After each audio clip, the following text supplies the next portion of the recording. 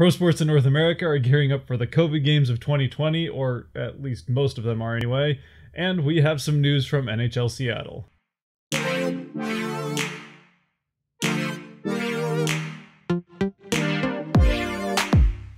NHL has started letting players practice in their facilities, and the NBA gets ever closer to being the first league to return from the pause. But even as most of the leagues gear up to start actually playing games again, and even as the NFL still claims it plans on playing a full season, we see more and more players testing positive for COVID-19.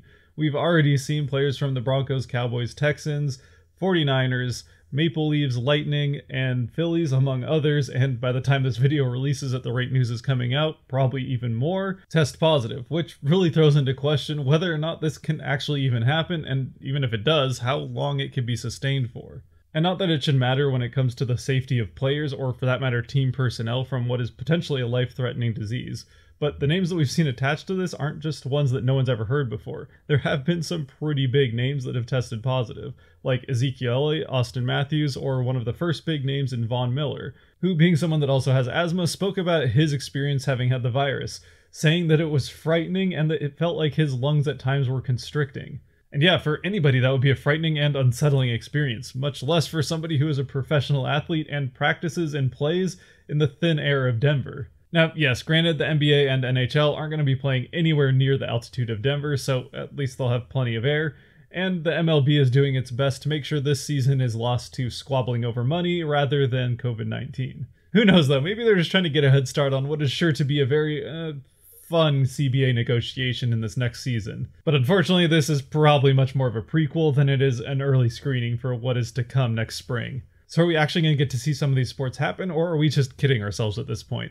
Well, truthfully, there's really no way of knowing. We just have to take things day by day. All we do know is that the NFL has still not wavered from saying that they're going to practice a full season, even if they are looking into different potential face mask ideas. Meanwhile, the NHL seems to be closing in on some hub cities, which really can't come soon enough, because with already the Lightning having to shut down their main facility, what they really need is to get any players that they feel like are going to be able to play into that one area and start controlling it as much as they can all in one go. Really, the closest we have to a sure thing at this point is the NBA, who is fully committed to their Disney World plan and making sure that they can get as many players as feel safe and are willing to spend 2 months living in Disney World there and practicing and under control. And I guess if you're a player and you're going to be secluded and quarantined off in some corner for a couple of months, Disney World's not a bad place for that to happen, especially if they do get the players some access to the park.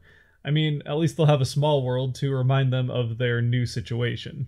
Ultimately, yes, I do think we're going to get to see some games, even if they don't quite look like what we're used to, and even if not all the players that we would expect to be there are actually there.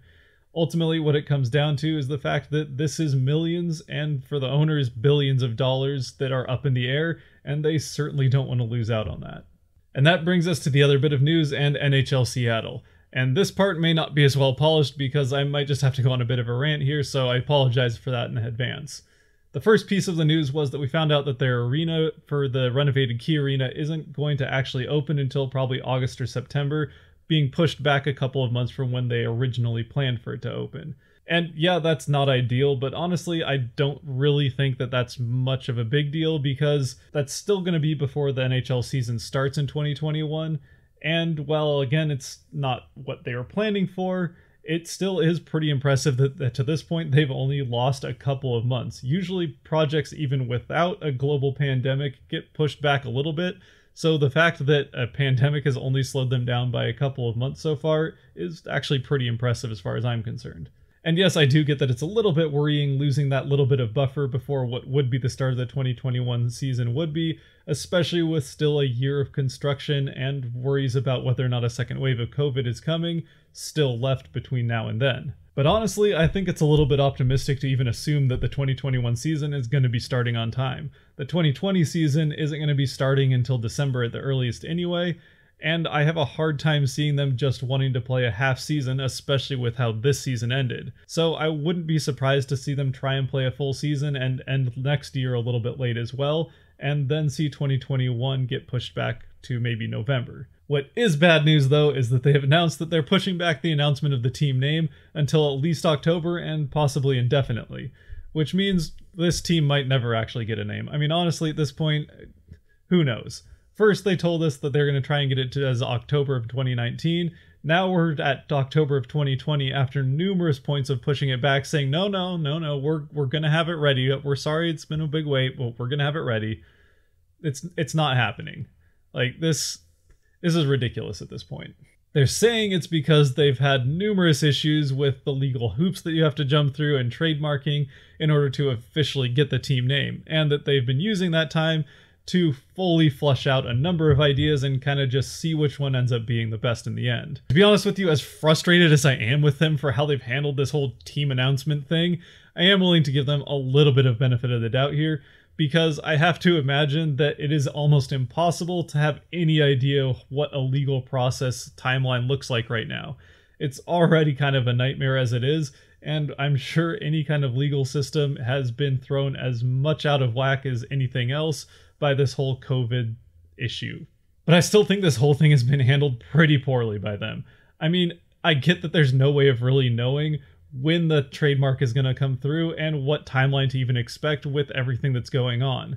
But don't keep dangling a carrot out in front of us of, it's going to happen in the next couple of months. Oh, nope, it didn't happen, sorry. It's going to happen in the next couple of months. Oh, not again? Oh, crap. Well, maybe the next couple of months. At least just give us a time that is maybe way out in the future, way after you think you actually will have that. Even if it's going to be like January of next year.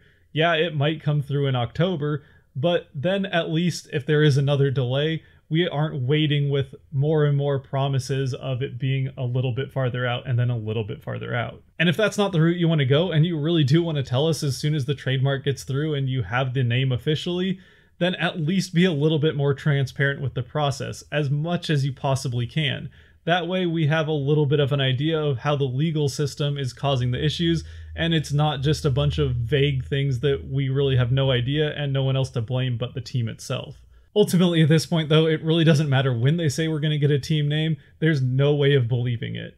We really are not going to know until the name is officially announced. I mean, honestly, I could be sitting down watching a live stream of the team name announcement, and I won't even be sure whether or not to believe the name is actually going to get announced until I actually see it pop up on the screen. And yes, if they do somehow manage to make an in-person event happen, I will absolutely be there, but I don't think there's any chance of that happening. And if we're holding out for that, we probably aren't going to have a team name until at least the first season of the team's actual play. But I do want to end with this. All of the frustration and incredible amounts of frustration around the way that they've handled the team name aside, I do think that pretty much every other decision that the franchise has made to this point and the way that they've been handling themselves has been incredibly well done, especially when it comes to the more recent issues of racial injustice and everything that's gone on with that. The franchise has already, in its skeleton version, made big steps in being one of the most diverse in its hirings as far as team personnel goes.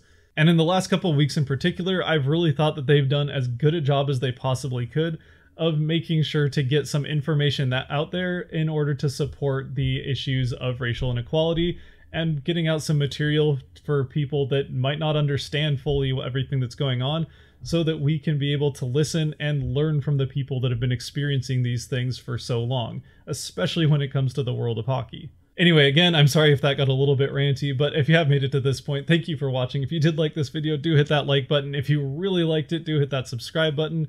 And let me know any thoughts that you have on any of these issues or frustrations or potential team names down in the comment section below. Until next time, stay safe out there and treat each other well. Peace.